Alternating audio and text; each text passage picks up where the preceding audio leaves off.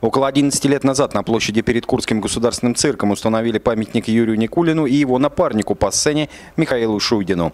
Эти знаменитые клоуны проработали вместе более 30 лет. Памятник, да, это третий памятник Юрию Никулину, замечательному, да, артисту.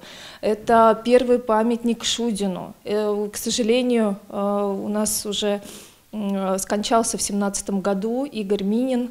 Это скульптор, который создал замечательный памятник. Тем временем памятник артистам практически сразу пострадал от вандалов. Были отломлены детали трости и повода.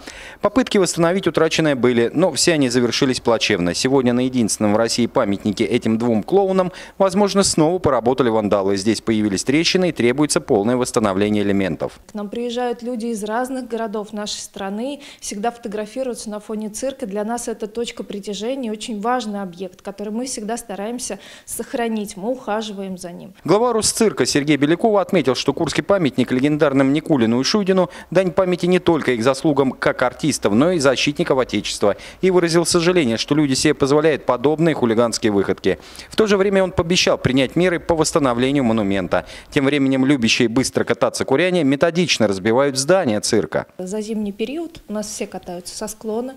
И, к сожалению, люди не понимают, что это прежде всего опасно для их здоровья. И у нас уже отломана плитка в некоторых местах, когда люди доезжали именно до цирка и именно вламывались в цирк.